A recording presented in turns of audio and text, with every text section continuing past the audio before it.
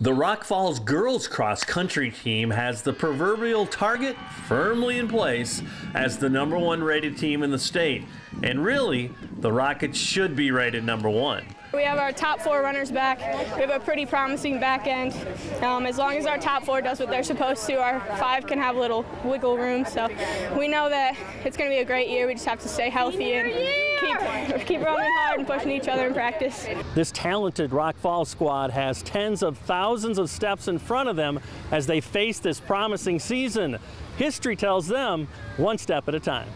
For the past couple years, Alex Gomez has gotten hurt in the summer, but this year everybody's healthy, nobody's hurt, and so that's really like a big plus for us coming into the season. There is some pressure to it, but we're kind of mature enough to just train as we always do and not change much.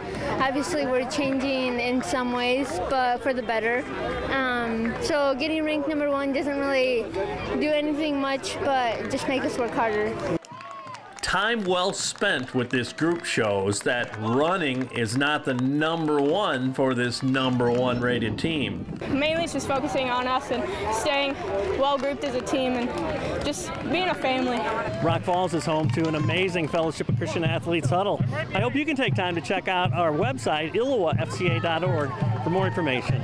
With this FCA Story of the Week, I'm Dan Pearson.